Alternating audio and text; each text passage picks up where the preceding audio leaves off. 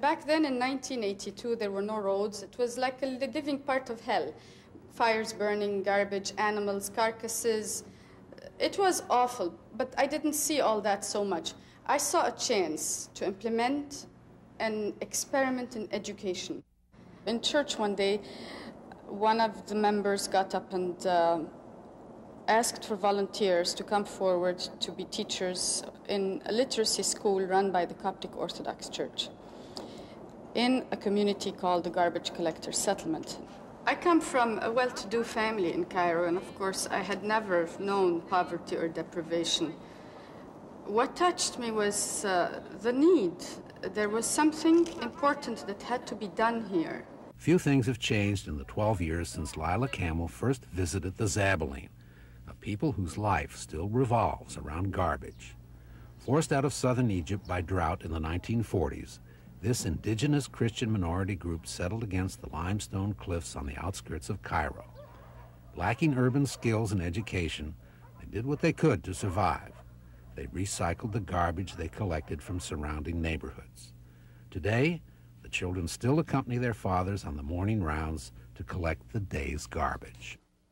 They load it onto, used to be carts, now it's trucks. Take it to their homes in this neighborhood. And then the women sort through it manually while they squat around it, sort it into piles of paper, plastic, aluminum, cloth, tin, food. Food is fed to the pigs, and the pigsties in the back of the house. The waste is sold to other merchants who now deal in recycling it. It's a closed cycle. There is no waste. Kamel, who holds a doctorate in education and development, saw the promise of a better life for the children in school.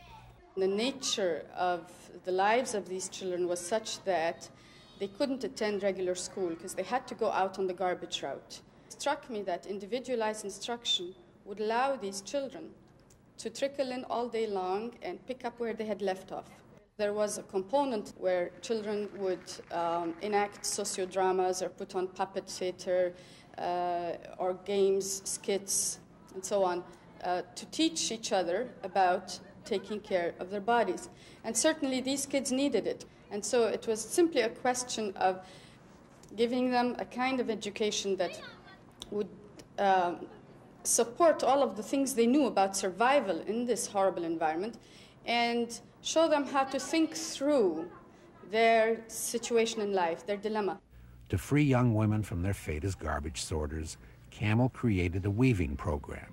Here, recycling old rags redirects lives. As income-generating projects unfold, they become different people simply because they know next month I'm going to get the same amount, so I can start planning from now. That certainty and regularity changes her dead-end view of life and changes her dependence. What Laila Kamel has given the Zabbaleen is hope, and her reward is priceless. I always tell people, God gave me one natural child, but I now have at least 500 other children. And the love they have given me over the years cannot be measured in currency. These people have taught me so much. They have taught me how to survive, how to find joy and laughter in the middle of adversity. When I see a girl or a woman whose life has become transformed as a result of this, I feel I have rebuilt the pyramids all over again. For outstanding environmental achievement in Africa, a 1994 Goldman Environmental Prize is awarded to Laila Kamel of Cairo, Egypt.